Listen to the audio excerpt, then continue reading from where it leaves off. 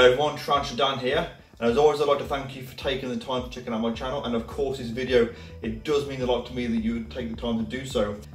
So in this video I'm going to be reviewing some enclosures. Now these enclosures were given to me for review purposes courtesy of TheSpiderShop. Of course most of you will know who they are. If you don't, you can find the website, which I'll put down here on the screen, as well as a link to their website. You can click on that. I'll put two links, one to the products I'm reviewing and also one just generally to the website as a whole, so you can have a look at their other stuff.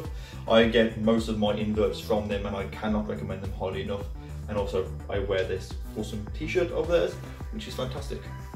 So a little while back I went to the Northern Invertebrate Show, which was a fantastic show. Really enjoyed it. I was working with the TheSpiderShop. I got to meet loads of you while I was on the stall and walking around. I did that awesome video, which if you haven't seen that yet, there'll be an annotation for that at the end of the video. And yeah, so I was working with the TheSpiderShop, and as a kind of a thank you, I guess, I got two enclosures to review, which kind of suits me very nice, and thank you to the TheSpiderShop for those. Now what I'm going to do is firstly is getting these ready. I'm going to show you just sort of what I'm keeping in them and things. I have one fairly rare spider in the one, and the other one is a wonderful spider. Anyway, so I'll put the video up. We'll take a look at the setting up of the enclosures, showing you which animals I'm putting into them, and before you know it, I'll be back talking.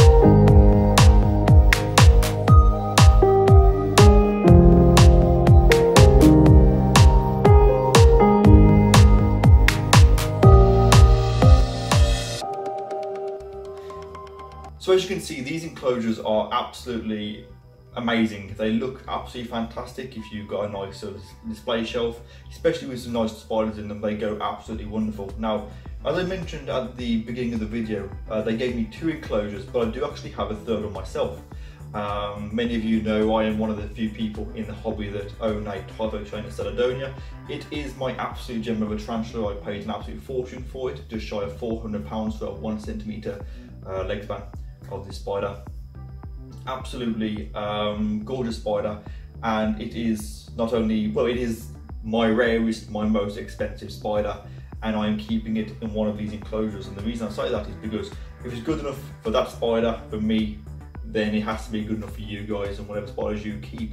These enclosures are built absolutely fantastic. Now the first one, which is the one that has my T seladonia inside, which we'll take a little look at. I've had this for over a year now, and there is no warping, there's no cracks, there's no leaking, absolutely no problems at all. The ventilation is absolutely perfect, like sort of keeping it sort of just right.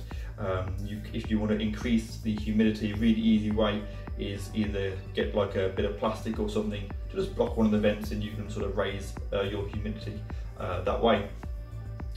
This enclosure of my seladonia is kept on top of my bearded dragon enclosure. The heat has not caused any problems to it either, and you can see that with a little bit of time, these enclosures can look absolutely, they look wonderful, especially if you get a really nice little spider in it. I wouldn't recommend putting in a fossorial spider because of course you're not going to see them, but as you can see, obviously the T seladonia, which currently lives up on this little ledge at the top, which is very frustrating.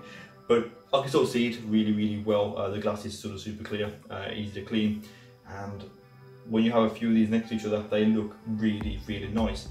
Now of course the one in the terrestrial enclosure, which is absolutely fantastic for a terrestrial, as I said on the Northern Invert Show video that I did, gentleman came up to me, asked me if these are any good. I don't get anything from recommending these to you as such, apart from peace of mind that you're keeping your animals in probably some of the best enclosures that you can buy.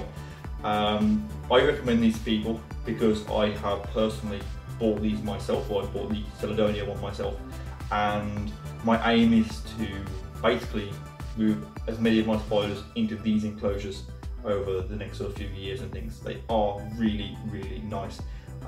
So I bought them myself. I've had over a year with the one and it works for me. It looks amazing. You can sort of stack them, although I wouldn't do it with things too heavy, of course. It is glass and you don't want to risk it sort of breaking, but if you get yourself a nice shelf, they will look fantastic.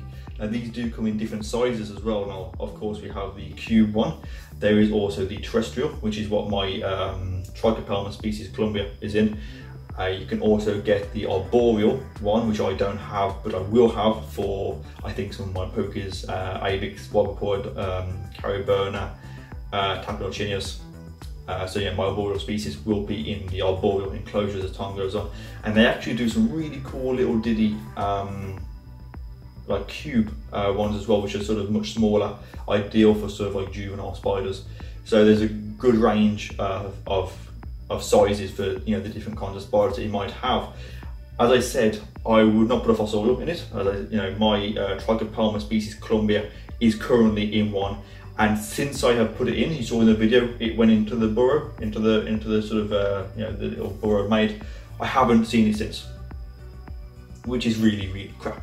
Of course, my Seladonia always out on display, which is fantastic. Which I'm glad it is. For the if I didn't see that spider, I would genuinely be fretting all the time. And of course, the Chromatopelma cyaneopubescens, the Greenbottle blue, is always out.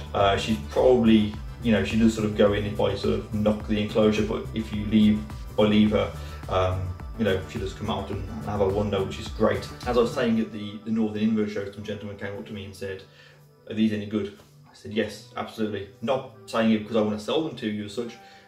I'm saying that because I bought one myself. I cannot rate them highly enough. They are absolutely wonderful enclosures. They do sell these at all the shows. So of course, if you go to the shows, you can pick them up there. Of course, you can buy them online as well. And also, if you are worried about buying them online and worrying about if they come, they might be damaged or something like that, I put a link up at the end of the video and an annotation to when I unboxed mine that I put my Seladonia in. The packing, as always, from the Spider Shop is nothing short of amazing. It's why they have the reputation that they do. I've never heard of anyone having any bad problems with them. On the very few occasions where they've had sort of DOA, they've all been replaced sort of like straight away, which is fantastic. And the enclosures, whenever I bought any from them, including this one, was sort of packaged so well. You know, the postman could probably play football with the box and it would still come out, you know, completely undamaged. That said, if you are a postman delivering enclosures, please don't keep them around. But yeah, they are fantastic, and that's why I recommend them to you guys. I don't get anything for it. I just genuinely rate this product. I will be buying more myself in the future. You will see, of course, my rarest, my most active, especially for heavy webbers. I was thinking about moving my Alphalax into it, but I won't be doing that. But you know, you get yourself these enclosures, you get yourself some really nice display tarantulas, say Avix, Pokis, Caribona, Wobberporas, some Chromatopelmas, you know, even things like, in a sense, even things like, you know, your horned baboons, your African baboon spiders, because, you know, heavy webbers, Alphalax, Megapoloides. Just get yourself some really good display tarantulas that do loads of webs or that are always out on display. Get your enclosure set up lovely, and you have genuinely got a fantastic display piece that you will enjoy, and also your animals will. So yeah, I'm not trying to convince you to go and buy these straight away. That's not what I'm saying. But definitely go to the website. Just have a look at the product. Have a look at the description. They might be for you. They might not be. Personally, for me, they are 10 out of 10, A+. They are amazing, and over time you will see me unboxing more and more of these, of course, with buying more spiders to go into them. And of course, I have some very, very nice spiders at the moment that are quite small, but when they get to sort of like large juvenile, small adult stage, they will be put into these. Also, one more thing before anyone comments about the Typhochlaena being in an enclosure that's way too big. Firstly, in the wild they do not live in enclosures, so therefore there's nothing is too big technically for a spider. Yes, most spiders can be kept in smaller enclosures, they do feel very comfortable with that. All they need is a burrow in that. But the seladonia is, it's a very, very rare, very expensive spider, kept in a very suitable enclosure, and I have just tried to provide it with as much for it so it can do its webbing, and it doesn't do that, it just sort of sits up on the top. But hopefully as it molts it will start to enjoy the enclosure more, shall we say. But yeah, these are really, really good enclosures and you should definitely go and check them out. As always, a huge thank you to the TheSpiderShop for these. They are absolutely fantastic. I do really like them and I recommend them to everyone. So as always, let me know what you think in the comments below. Don't forget to subscribe if you aren't already. As always, if you're interested in becoming a patron of mine, you can do so. There'll be an annotation at the end of the video and also a link in the description. Take care of yourselves, goodbye from me, and I'll see you all soon in the next video.